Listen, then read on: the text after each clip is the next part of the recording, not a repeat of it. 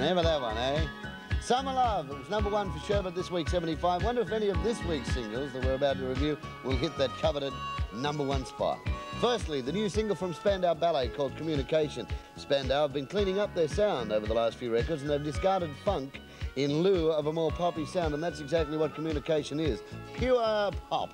Spandau Ballet have a great sing-along chorus in this and an interesting beat which should also work well on the dance floors. Communication definitely will get the message across for Spandau Ballet because this song is a hit.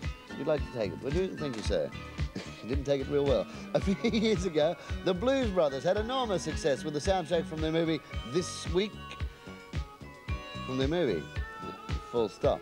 This week, their record company have released a single from that soundtrack for the first time. The song is called Shake Your Tail Feather and features Ray Charles and Jake and Elwood Blues. The single is just what you'd expect. A whole lot of fun. Should gain a few spins on radio turntables for Blues Brothers, Shake Your Tail Feather. See, I had a few flies in my joint last night and I thought that was like a spot from a fly. It was actually full stop.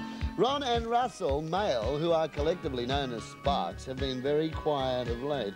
However, their new single, Cool Places, should put Sparks back into the limelight. This song, which has been produced by Giorgio Moroder, he's still around, has been aimed right at the feet again. Another dance thing. Cool Places, good single for Sparks.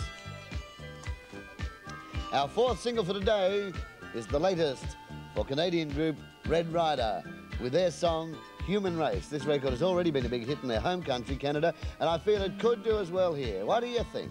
Will Red Rider have a hit with Human Race? Will the Human Race have a hit with Red Rider? Here they are, Red Rider, Human Race. Make up your own mind. It's simple.